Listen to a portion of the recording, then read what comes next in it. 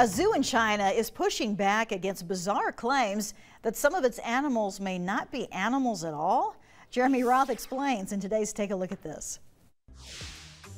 This is a bear, we swear. That's basically the message a Chinese zoo is trying to get across to fight online allegations that this bizarre-looking bear is in fact a bear and not some dude dressed in a bear costume.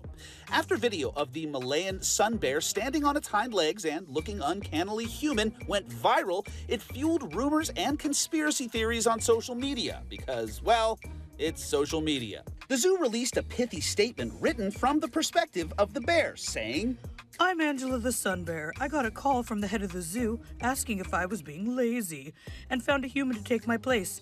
Let me reiterate again to everyone that I am a sun bear." There you have it, folks. Looks like you naysayers are just going to have to grin and bear it. Hooray for Hollywood! Florida Fish and Wildlife Conservation officers for taking care of a big, scaly, scary scofflaw that got loose in a neighborhood. Trappers tracked and took into custody the wily crocodile, which didn't exactly go quietly. It put up quite a fight. While alligators are quite common in Florida, American crocodiles are much more rare and are listed as a threatened and protected species. Finally, can you spot the man hiding in this shot? It's kind of like a real-world Where's Waldo, if Where's Waldo was way easier.